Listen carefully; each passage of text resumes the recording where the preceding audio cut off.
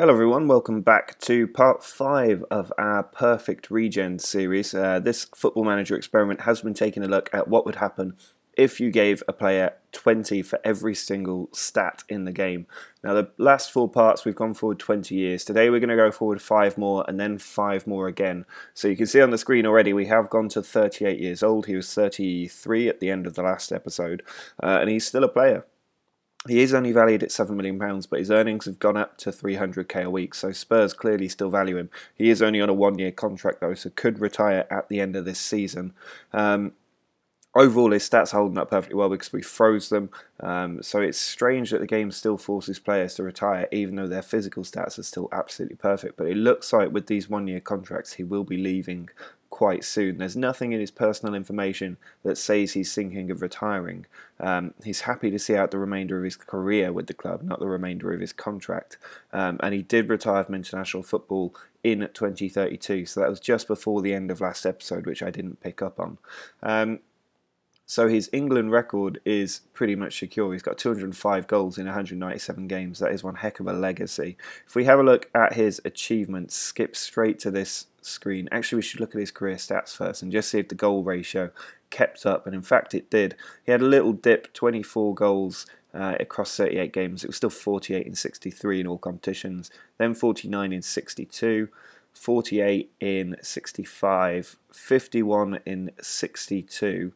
And then 43 in 58. So he's still got this incredible goal scoring record, a 9.35 average rating in his last season, and it looks like he's still going this season as well.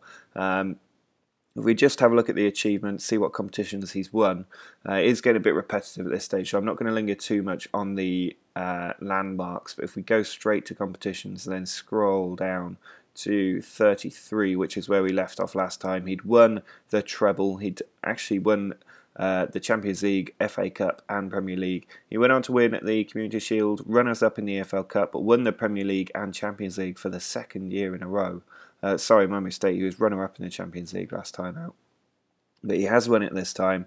Goes on to win the Community Shield, Super Cup, Club World Cup as well. Then the Premier League, FA Cup and Champions League. So he did do almost a clean sweep there. He's just missing out on the EFL Cup, but another Champions League victory. Community Shield again, runners-up in UEFA Super Cup.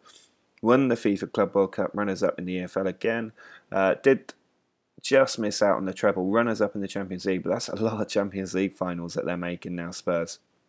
Won the Premier League again, I think that's just a consistent theme, and then won the Champions League yet again. If we just have a look at the past winners of the Champions League, you can see Newcastle have won it twice. What's that about?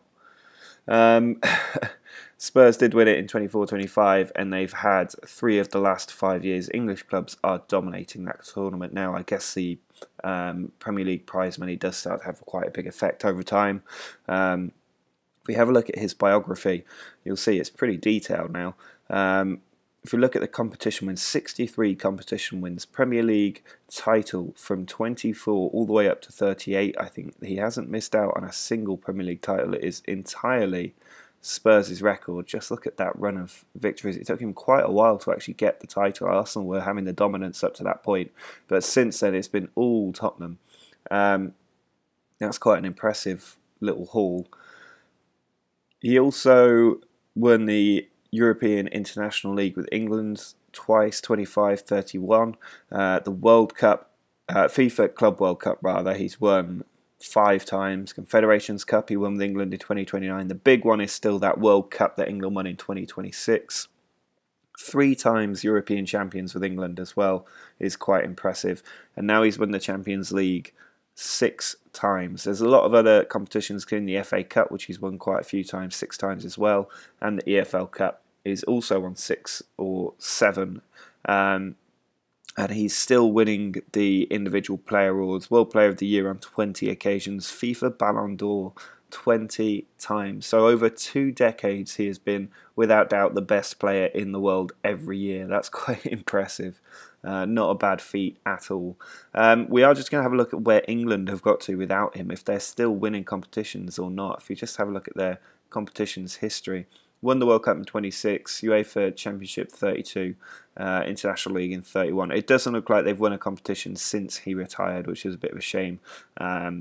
that is definitely the glory period for England, was when they had Cencaldo the second up front.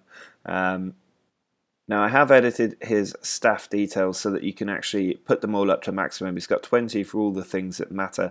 But I have also edited the current and potential ability in another save, which I've advanced 5 years. And we're going to skip to that in just a minute to see how he gets on as a manager. I imagine he's going to be just as successful as he is as a player, because we'll put all of his stats up to maximum and make him look good. So let's skip forward and see if he's retired and if he is now a manager at a football club. Well, one thing should jump out to you straight away. That is that he is now a manager, and he's manager of PSG, going straight up to the top. Now, one thing that I didn't do before the advance, I'm not sure if I could do it, I can go back and check, is that I didn't actually update his coaching or mentals to the point where they should be for the best manager in the world. So that does maybe give us an incentive to do another episode. But I know this has gone on for quite a lot longer than I thought it would. So drop a comment or a like on the video if you want to see how he gets on as a manager into the future. It looks like he retired a little while ago, so he does have a few seasons under his belt. You can see his history was that as a player, he retired in 39. He had one more season with Spurs. Then he became manager of Bayern Munich. Now he's at PSG, and he only moved there last year. So it'll be interesting to see if he's won any competitions, if he got sacked as manager of Bayern, or if he just moved on. To do that, we need to have a look at his career overview. We can see he's already in a couple of manager jobs. 742 days is the longest time at the club. He's bought 17 players, sold 15, spending £255 million in the process. He's currently ranked 4th in the highest nationality ranking. That's quite interesting that he's done that in just 3 years of management.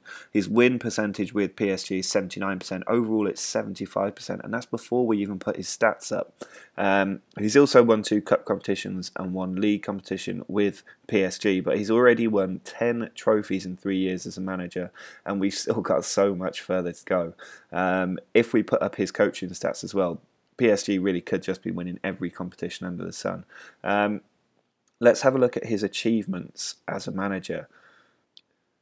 And if we just start with his time at Spurs, he did also win the Community Shield, runner-up in the Super Cup, won the Club World Cup, and finished runner-up in the EFL Cup. There were no other big competitions, which makes me think that that might have been the reason he retired. He then went to work for Bayern Munich. They managed to get the Bundesliga and the Champions League in his first season. Can you believe that?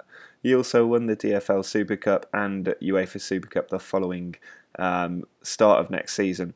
But winning the Champions League and League in your first season as a manager is not bad going. They went on to win the FIFA Club World Cup as well. Went on to win the Bundesliga for a second time, the DFB Pokal for the first time, the Trophée des Champions with PSG. Carried on going. It doesn't say if he resigned as manager of Bayern or if he was sacked. I can only imagine that he resigned, given they won the league that year.